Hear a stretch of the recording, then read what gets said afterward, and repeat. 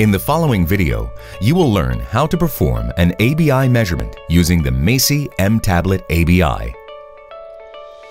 Patient preparation. Instruct the patient to lie still and relax.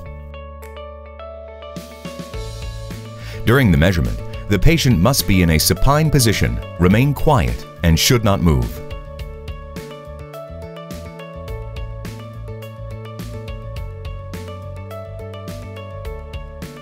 Cuff placement. The ABI measurement can be performed using 4 or 3 cuffs. With the Smart Arm algorithm in the 4-cuff measurement, the device automatically detects the arm with higher systolic blood pressure, which is then taken into consideration when calculating ABI.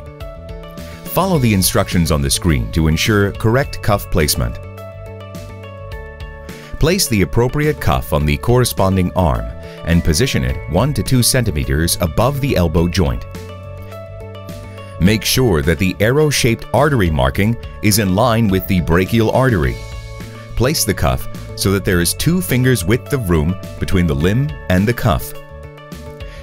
Check that you have chosen the correct size using the size marking and the OK area of the cuff.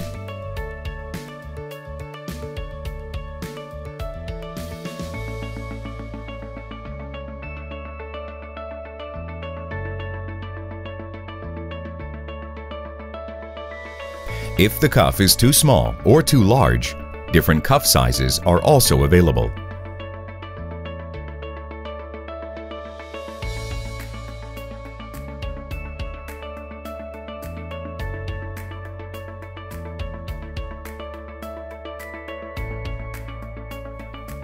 Continue placing the cuffs on the corresponding legs as well, and position them 2 to 3 centimeters above the ankle.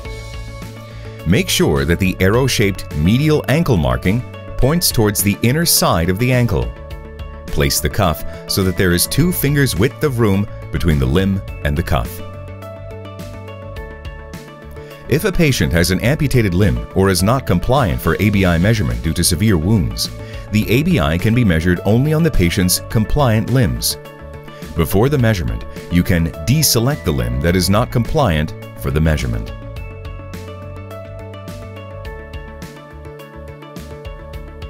Performing the measurement. Once the cuffs are correctly placed, press the Start button to begin the measurement. During the measurement, the waveforms show oscillations of pressure for each extremity, while the number next to the oscillations displays the current pressure in the corresponding cuff.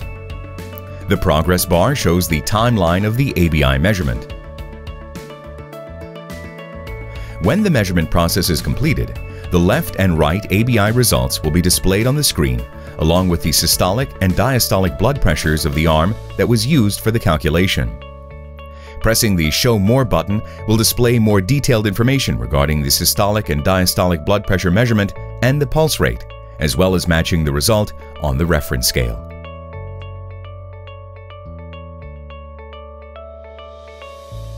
If you are uncertain about the result for any reason, you can easily repeat the measurement or consult with a specialist by sharing the measurement results or by pressing the printer icon, which will provide you with a printout of the selected measurement. Patient history holds an overview of previous measurements taken on the same patient. It shows the trend of the patient's results for left and right ABI on a specific date. A comment can be added to every measurement, which will be stored and always available with the report.